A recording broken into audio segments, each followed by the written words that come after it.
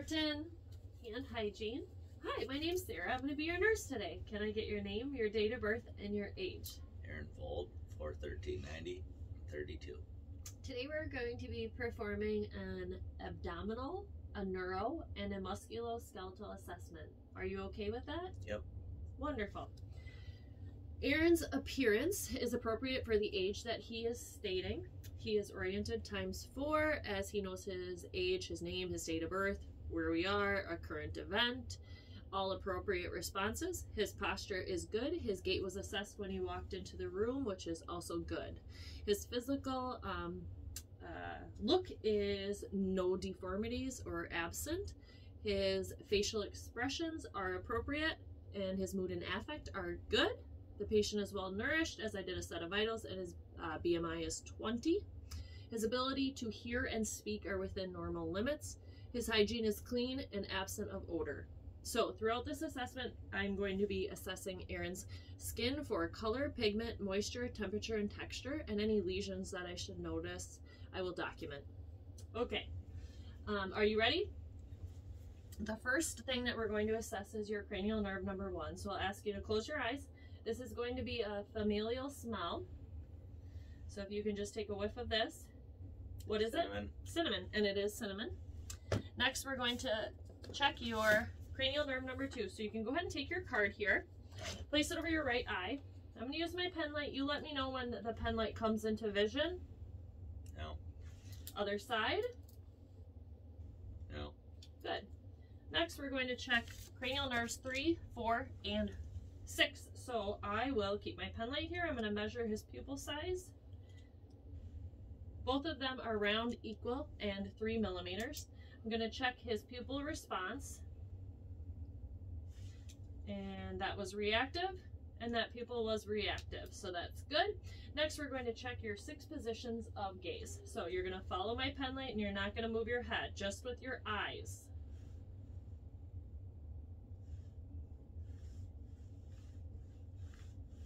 Good. Next, we're going to follow my pen light again, 12 inches from your face. Don't move your face at all. Just with your eyes, follow my pen light. Good. And his accommodations were appropriate as his eyes crossed and his pupils constricted. Next, we're going to check cranial nerve number 5, which is TMJ. So I'm going to have you open up your jaw, move your mouth side to side for me. Any pain or tenderness with that? I don't feel any clicking. I don't feel any popping. So that's wonderful. Next, we're going to check cranial nerve number 7. So I'm going to look at this face to make sure that it is all symmetrical, which it is. I'm going to have you raise your eyebrows for me. Then I'm going to have you smile and frown and puff out your cheeks. He was able to accomplish all of those with no hesitation and no abnormalities noticed. Next, I'm going to check cranial nerve number 8. So that's with the whisper test. So I'm going to have you cover up this ear. I'm going to say 2 words and then you are going to repeat them. Justin. Timberlake. Okay, then you're going to cover your other ear. Mashed potatoes. Tuna fish. Good, and he appropriately heard both of those and was able to respond. Okay, next we're going to check cranial nerve number 9. I'm going to use my tongue depressor and my light. You're going to stick out your tongue and say, ah. His uvula responded and it lifted to the air when he said, ah, and that is an appropriate response. Next, cranial nerve number 10, which we've been assessing the entire time because he is communicating. There's no slurring, there's no stuttering. That is noted at this time. So that is appropriate. Cranial nerve number 11, so I'm going to have you move your head from side to side and up and down, which is another way to test range of motion too within his head and neck, and that's appropriate. And then cranial nerve number 12, I'm going to have you stick out your tongue and then move it side to side, and that is appropriate. Okay, next I'm going to check his upper extremities. So what I'm going to have you do is I'm going to test your cranial nerve number 11 again and your sternomastoid and your trapezius muscles. I'm going to press down up here. You're going to press up. That was good and responsive. Next, we're going to check your stereogenesis, which is you can hold out your hand and I'm going to put a familial piece of something in your hand. You're going to close your eyes and you're going to tell me what it is or what it feels like. Cube. Okay. Ball. Good. Next, we're going to check your graphesthesia, which is me writing a number within your hand and your eyes are closed. 9. 8. Good. Okay, next we're going to check your range of motion in your shoulders of your upper extremities. So you're going to roll them around like you're doing a helicopter. Okay, next we're going to check your abduction, which is away from you. So you're lifting up your arms over your head and you can cross them in the back and then come down, and then adduction, cross them in the back towards your body like a bird. Great. Okay, next we're going to then check your your arm, upper extremities, range of motion, so you can hold them out. And then we'll check your elbows first, so in and out.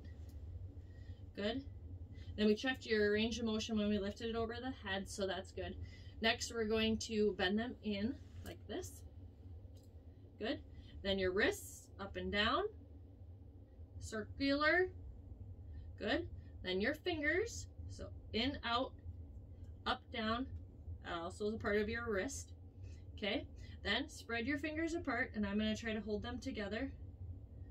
Wonderful. Good. Then we're going to do the rapid range of alternating motion. So take your fingers and press them against your thumbs as fast as you can.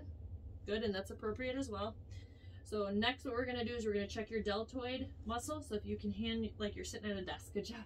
Okay, then press up. That's good. Okay, then we're going to check your pulses. So you can rest your hands down. Brachial pulses first, and then radial pulses. Perfect. Okay, then I'm going to check your reflexes. So we're going to do your tricep first. Good. Brachial. Good. And flip your hand over. Radial. Good. Flip your hand over. Radial. Brachial. Good.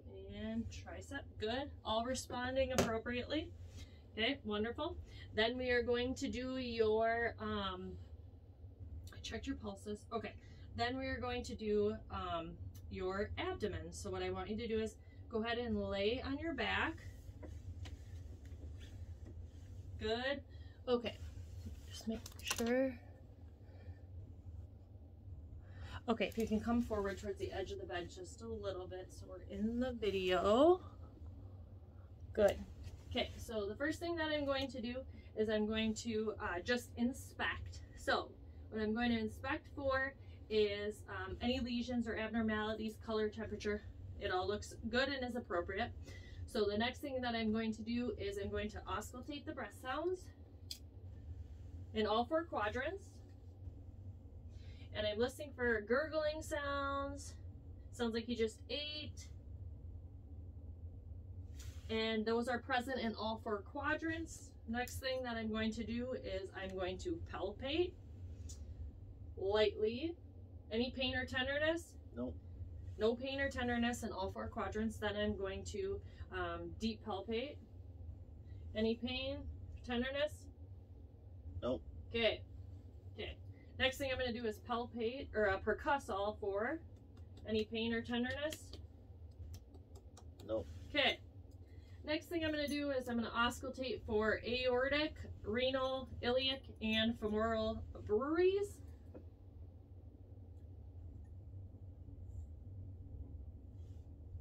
Listening for a swishing sound. Okay, I've checked femoral. And I don't hear that at all. That is absent, and so no brewery at all. Okay, so the next thing that I'm going to have you do is while you're laying, you can go ahead and put your shirt down. The next thing I'm going to do is I'm going to check the strength of your hip. So what I want you to do is relax your hip, then press up. Good, and press up again. Wonderful. Okay, then what I'm going to have you do is I'm going to have you do a heel run. So if you can scoop back on the bed just a little bit. So you're mostly on it. Good. Okay, so you leave this leg straight. You're going to take this heel. You're going to run it from your knee down to your other foot. Okay, and then you're going to do the same on the other side.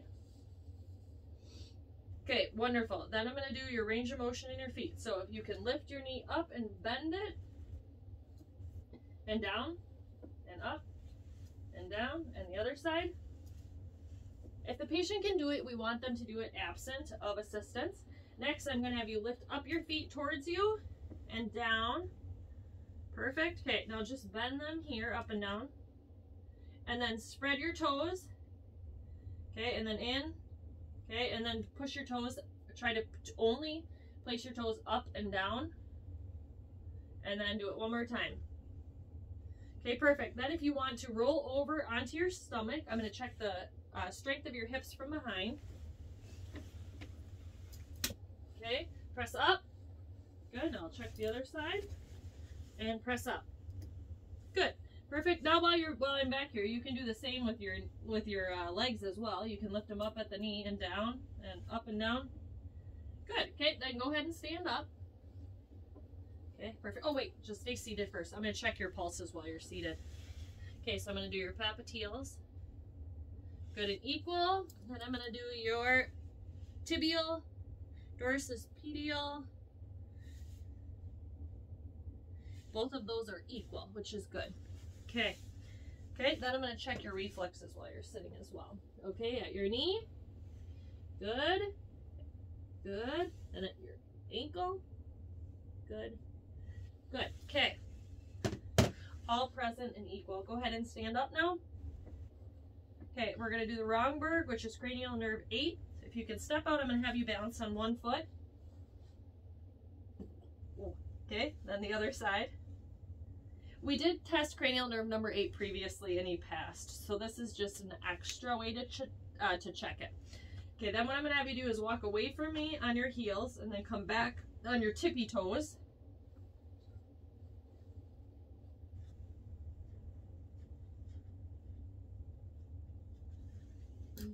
Okay, then walk away from me, touching your heel toe, touching your heel. Yep, in a line.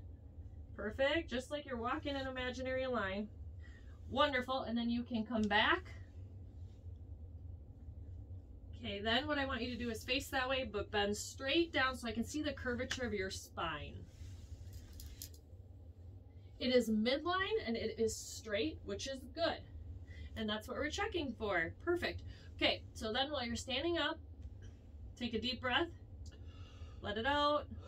Okay, now slightly bend over again and I want you to rotate from side to side.